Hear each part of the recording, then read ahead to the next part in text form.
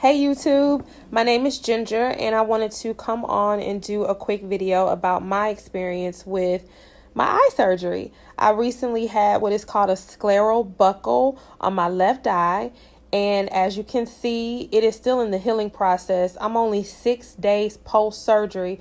Today is Sunday, May 5th, 2019. I had the surgery performed Monday, April 29th, 2019. So still pretty fresh, but I at least wanted to come on and do a quick little video, diary or vlog or whatever of my experience, because I feel like this can truly help someone that may be going through this as we speak. So here we go. So I'm going to try to keep this as brief as possible. I have a lot to say. This has been a journey that started over a year ago. So it's kind of hard to condense that into a short video, but I don't want to overwhelm you because it's so much. But I just wanted to talk about a few things that I experienced prior to surgery. I started out with basically just seeing floaters, and after going to several doctors and getting several exams, I was finally referred to a retina specialist. When I went to the retina specialist, they did discover that I had a partial retinal detachment that was starting. It wasn't a full detachment, but it was starting to detach. I guess let me start out by saying the way that this whole situation started with my eye is due to me seeing floaters. And the floaters did not go away. The floaters turned into flashes of light, which I never knew this, but that's not a good sign. You should not be seeing flashes of light. Didn't really know anything about that because prior to this surgery, I've had 20/20 vision. 20/20. Never worn glasses, never worn contacts. I've never had any prior issues with my eye, with my vision. I received my annual checkups, nothing. Normal. Doctor said I was good to go. So when I started experiencing the flashes of light, I was referred to a retina specialist like the same day. And I went, and they had to take pictures like of the back of my eye. They had to flash that bright light in my face. I mean, it's just painful. The whole experience is just, it can be very, very like overwhelming, and it was. So as a result of all of the tests and the pictures and things like that, it was determined that I had a partial retinal detachment. And I also had a cyst, which was causing the detachment. So once I was diagnosed with that, then we had to talk about how do we fix it, or where do we go from here. So where do we go from here? Basically, my doctor didn't want to perform surgery. He wanted to watch it to see how things were going to go, to see if things were going to get worse or if they would improve on their own. You know, this is all new to me, so I really didn't know the right questions to ask. I was just like overwhelmed because this is like, for me, this came out of nowhere. So he told me if I had any changes with my vision to call or come in immediately. So over the next few months, that's what I did. I watched it, and I had some changes with my vision. The changes that I started to experience were distorted vision, blurry vision. I also had like a blind spot. So it was in my peripheral, like my lower peripheral, if that makes sense. So I really couldn't see. If you were to hold up your hand in front of me and wave your fingers, I wouldn't be able to see it. And that was like in one part of the eye. So I would assume that's where that's probably where my cyst was, or, you know, I don't know, but that's where I was having the problem. So that was some of the things that I experienced prior to having the surgery. Once I started to experience the changes, of course, I went in for appointments, and the doctor would take pictures and examine my eye, and he did confirm that, yes, I was having some changes because my vision was getting worse. And this is the part where it got really scary. I was at work. I was doing something on the computer. I was sitting at my desk, and I just noticed that the blind spot, it was getting bigger. So I was covering up my right eye, and I was looking, and I was like, okay, something's not right. So literally I panicked, because at this point I'm like, my vision is getting worse. I lost it. So at that point I immediately went to the doctor. Like, I can remember I didn't even call. This particular day, I just went straight to the doctor. I was like, I'm not calling. I'm just going, because this is like crisis. This is a crisis in my mind. So the doctor was able to see me, and then he basically said at that point, surgery is going to be your best option because this is progressively getting worse. So that's how we came to the conclusion that I was going to receive the scleral buckle surgery. So, surgery. Scary. This was like something that I wasn't really expecting to have to get. But I knew that whatever had to be done soon, because my vision was getting worse. And it was to the point where I was slowly losing vision.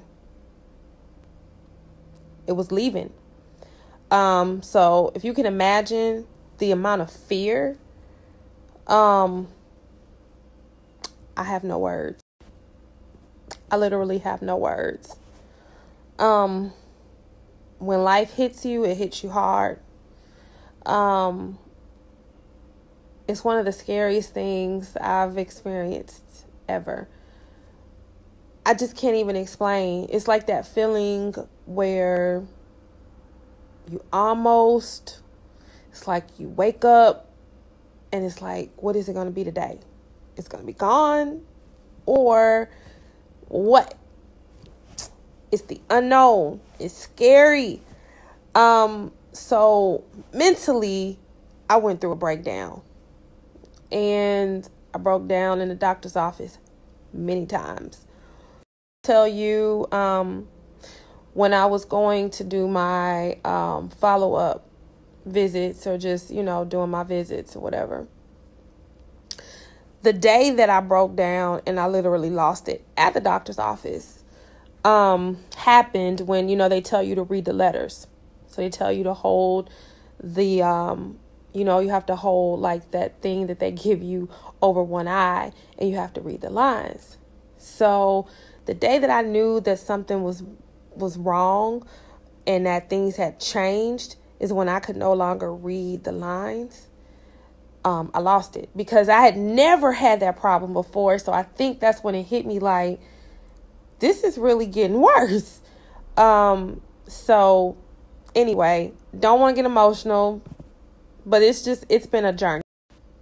So, to move this along, I found out that I was going to have to I went in, I had an appointment on Tuesday, and I found out that they wanted to do the surgery that Monday.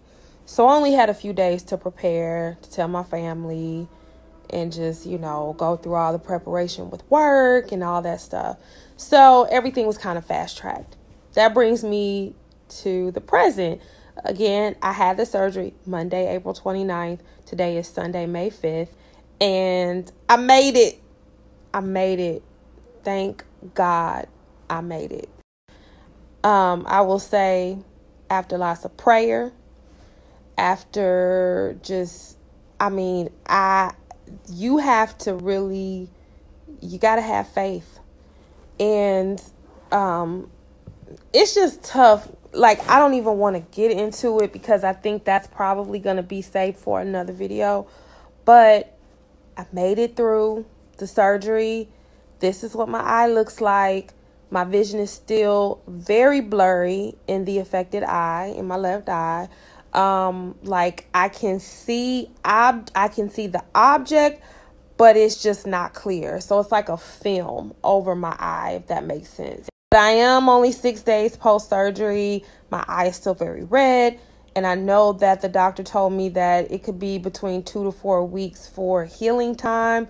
I do have time off of work, so I've been resting and just really just kind of like seeing what this is going to do. But yeah, it's over. I feel like the worst part of the recovery is over because that was like the day after the surgery. Pain was terrible. But I was prescribed pain medication that it helped, but it's just uncomfortable when you get anything done with the eye. Whoo, I just feel like, when you get anything done with your eyes, you're going to have like some bruising. It's going to be tender. It's going to be really red. So I was kind of like, well, I guess this is just normal. This is what people experience. But, I mean, the pain is better. I'm just waiting to see, how clear my vision is going to be. Is it going to come back? Is it going to be, I have like lots of questions. I have a follow-up appointment Tuesday, this coming Tuesday. So the doctor will take a look and see how my healing is, to see how well I'm healing. And hopefully I will get a good report and, get some great news. So stay tuned. I will be back with a follow-up video after my doctor's appointment, and that's it. For anyone that may be experiencing this, I just want to be a voice and share my story and my experience to let you know that you're not alone. Just know that you can make it, and the fact that there is a procedure that can be done to correct the issue is a blessing within itself. I just want to say, if you're watching this video and you're going through this, please keep your hope. Don't lose your hope. Because that is literally all you have. Like, you have to hold on to it. This is tough and it's very scary. So just inbox me. I will do my best to try to answer any questions that you may have. I will say that when I first started going through this, I watched a bunch of YouTube videos, and I found that there were a lot of people that were going through this. And so that gave me a lot of comfort during this time, seriously. So I will say that I watched one of the best YouTube videos. Her name is Bria Simone. And she is just absolutely beautiful spirit.